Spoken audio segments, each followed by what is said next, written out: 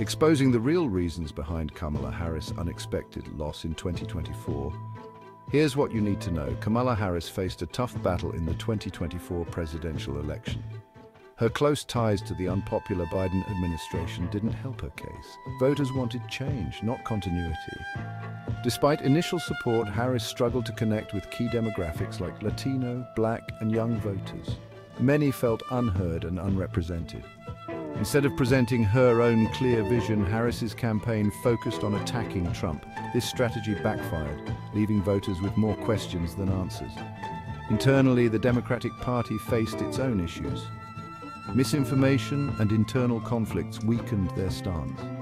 The failure to address voter concerns about the economy, immigration, and other pressing issues drove many away.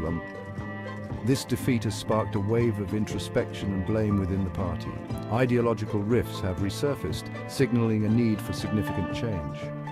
Kamala Harris's defeat was a wake-up call, not just for her campaign, but for the entire Democratic Party.